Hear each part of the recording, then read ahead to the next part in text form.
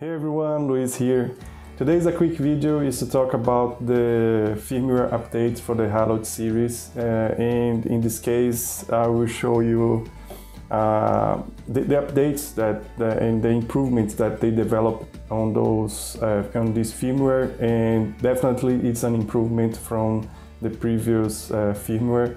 And the good thing is that to see that they listen to us and they address some of the problems that I mentioned on my HALOT SKY and halot-lite reviews. If you did not see these reviews yet, I will put here the links for you to see. But it's great to see that they are working to improve the software and make the use of these printers even better than what it is. And they also sent me the HALOT Box slicer, the new version. And I will show you a little bit of the improvements that they've done on the printers and also on the software, with a very important feature that I've asked, and I'm very happy to see that implemented on this new version. Okay, so stick with me and I'm going to guide you through this quick video. Okay, thank you very much. Let's go to the printer now.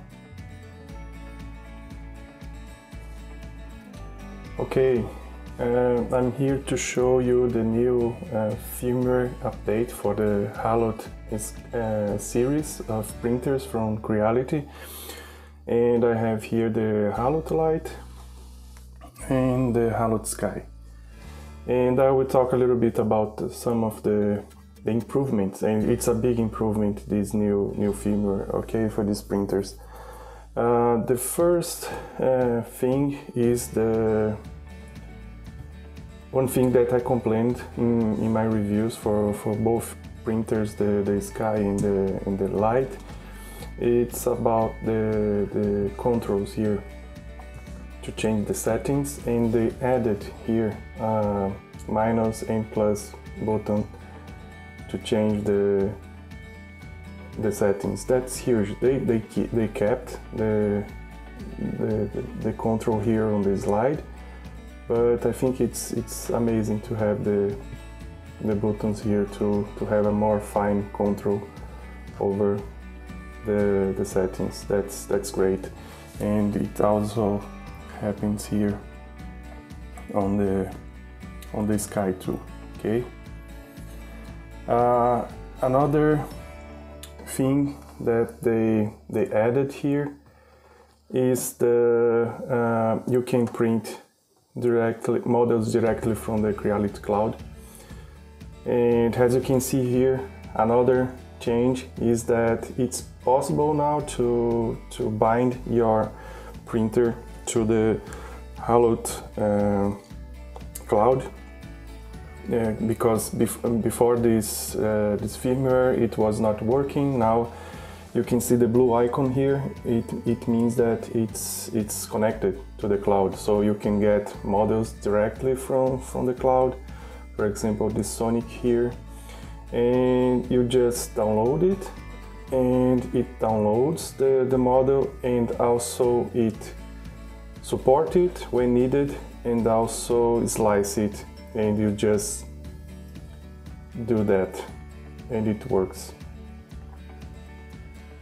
You see, it downloaded. You can come here and you see it's supported, the model. It's an interesting feature. I'm really looking forward to see how that will work in practice, because it's a very neat concept, but I would like to see how that will work in practice, how interesting that will be for us to have that working directly on the printer. Another thing is that we have the pause feature now. When you pause the print during the printing process, you can the build plate raises a little bit, and you can see what it's printing, if it's good, if you can interrupt the print and things like that. So that's an amazing thing. And also they sent me the new HALOT Box software. I will go to the PC now and show some of the features, and on the Halot Box I think there is the main feature that I was looking for, and I think it's just interesting to show you, okay? So let's get back to the PC and I'll show you there. Okay, here's the new version of the Halot Box. As you can see, it's different, right? It's more dark screen instead of the clear, the white skin that we had before on the previous version. It's a beta version, so they're still working on that, but they've changed here. It's more in line with what we have in Lite, for example, where you can have the layout, support, slice and export. It's a little bit similar with that. I'll put here a model just for you guys to see. Just a minute. This Batman thing here. Okay. Here we have a model. It's super big, so I would just come here, scale. I would like to scale it to 50%. It's okay, it's just for us to see. But and you can just support it. And one thing that I think it's interesting is that there are a lot of options on the support now. It's not here. You can come here, for example, to automatic or advanced, and you have a lot of control over the supports.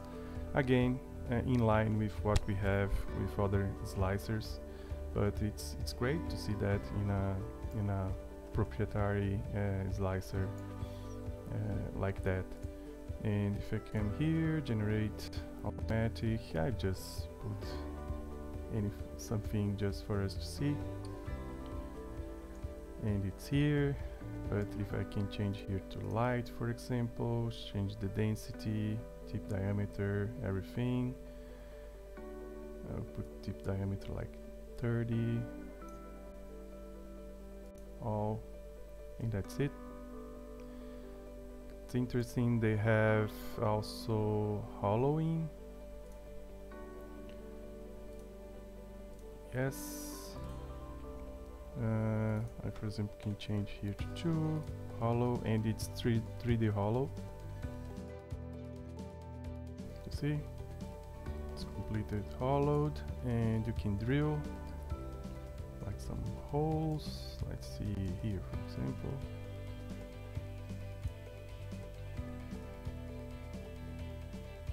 And that's it. We have here the hole. See, it's very cool, I have to say. Interesting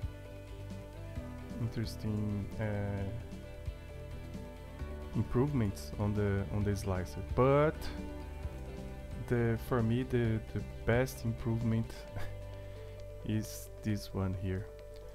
And now I can change the settings directly here on this slicer. It's not needed anymore for you to change there. You can change there on the printer if you want. Now it's easier, right, for you to do that, but it's not mandatory anymore. And you can have resin profiles here. You see, you can add here, I don't know, another resin, and I say, no, it's Creality, water, washable, whatever.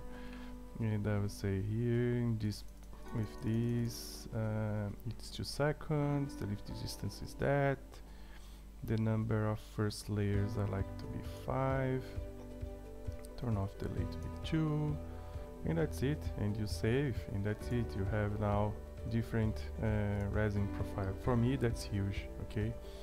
And when you export the file, you need to slice first.